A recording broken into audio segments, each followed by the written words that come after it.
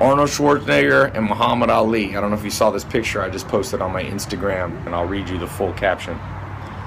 A young Arnold Schwarzenegger and Muhammad Ali. Legends are built, not born. They could have been good, even great, but they were not satisfied until they became legendary, until they had forged their names forever into the sands of time. That's that next level shit for all of us coming in 2016. Arnold wore shorts to expose his weakest link, his calves, to push himself to do more calf exercises. Muhammad Ali didn't count his sit-ups 1, 2, 3, 4 like most people in the gym. He would start his sit-ups first until he felt the burn, and only then did he begin the count. To push yourself to master something, to me this is a human's highest achievement. It's the little things that add up. Find one thing, big or small, and commit. Build yourself incrementally in baby steps, mind, body, soul. Mentors overseeing your progress and ridding you of your blind spots. 1 year, 5 years, maybe 10 or 15 years. Hard work. No one's watching, no one's complimenting you. Then slowly all those little baby steps and training sessions start to kick in. But you're still not satisfied, and you go back and study and push yourself even more. The fires and trials of life burning away the impurities. You are left with only gold. Only then, maybe, will you earn legendary status. So what's your next practical step? You know, I put, don't just be good, be legendary. When I think of those guys, there's so many myths in the world about what it takes to create greatness. But I think at the most basic level, they weren't satisfied. They could have been good, they could have been great, but, you know, Arnold Schwarzenegger and Muhammad Ali, they train differently. When Muhammad Ali used to do sit-ups, most of us count, you know, 1, 2, 3, 4, 5, 6. He just started doing the sit-ups, and once he felt the burn, then he started counting. And that's a big difference for those of you who have done it that way. Arnold Schwarzenegger, he had this huge chest, big biceps, but he had a weakness that his mentors had you know, kind of shown him, which was his calves, or were his calves. And so what he did, instead of showcasing his greatness and minimizing his weakness, like most people do, I've been guilty of that, Arnold Schwarzenegger put on shorts and put on baggy sweaters.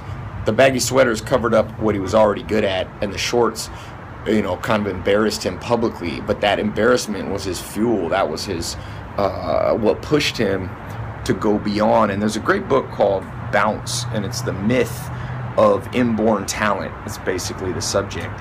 And so many of us, we think we're born this way, but not really. Like, legends are forged. You know, they forge their name in the sand of time through a different approach to life. And I can think of no greater goal, at least the way I see life, but I really think it's for all humans, is to find one little thing and achieve mastery in it. It could be, you know, great public things like being a pro bodybuilder like Arnold Schwarzenegger, or a boxer like Muhammad Ali, or it could be simple things, behind the scene things. That's not what matters. What matters is, can you push through when everybody else gives up? Can you put in the 1 year, the 5 year, the 10 year, maybe even the 15 or 20 year? I read somewhere the average multimillionaire took 12 to 20 years to get there. Most people say, Ty, that's too long. And, you know, it's ideal if you can achieve success quicker, but there's a saying that doctors have, which is 9 women can't make a baby in 1 month. It takes 9 months to make a baby. You can't add more women into the equation and speed up a baby's gestation period. It's 9 months. And I think at some level, legendary status, there's only so much you can do to speed it up. I do think you can cut the learning curve, and that's why these guys, whether it be Muhammad Ali or Arnold Schwarzenegger, or any great person, they had mentors, because mentors see our blind spots. But in addition to that, it's just raw hours put in. My trainer, one of my trainers, Pooh Richardson, who played in the NBA for 10 years, he always tells me, your repetitions are your reputation. And Arnold Schwarzenegger, while, you know, everybody was going in the gym for 1 hour, he was in the gym for 6 hours. Same with, I just read an interesting book about Muhammad Ali. Same thing. All these people. And so, can you push back? You know, no one's watching you. No one's seeing the progress. Sometimes you don't even see the progress yourself. That's the hardest time. That's the dark, you know, those are the dark years is what they call those. When you're training, but the results haven't kicked in. But I think it's interesting that most of the great religions out there talk about faith, and I'm not super religious. I don't know what you are. You might be atheist or super religious or in between, but one thing I do take from religion is the idea of faith, meaning it's kind of like the chicken and the egg. Do you create mastery in your life, whether it be in health, wealth, business, family life, social life? Do you create it quickly, right? So it's like the egg just kind of spontaneously is there, and you get the reward, so you get people rewarding like, oh, it's such a good job, which keeps fueling you to work harder.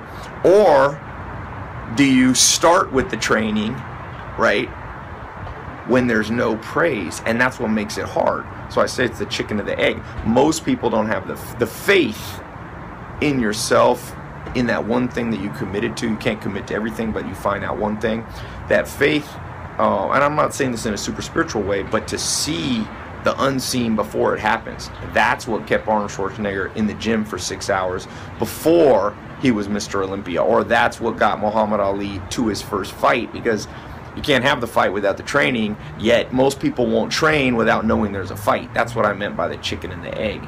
Like, it takes training and hard, crazy hours in the darkness when nobody's watching you to create mastery, but most people won't do that because the mastery is what gives them the praise, so they won't persevere without it. So if you can figure out that formula, and for me, it's little things, it's like micro motivations. You know, every day try to wake up. That's why I post this stuff on YouTube and Instagram. People wonder why I do it. I'm like, this is for me, and maybe you get some value from it. And this is like, I always sucked at regular diaries. My mom said I should have kept a diary. I never did, but it's easier to do video. So I just snap these. These are my micro motivations. I wake up, I see Arnold Schwarzenegger, Muhammad Ali young, and I'm like, damn, you know, I want to be young and begin on my path to creating some level of legendary status. Not to show off, but because there's internal intrinsic value to it too. So 2016 is coming up, you know. It's like,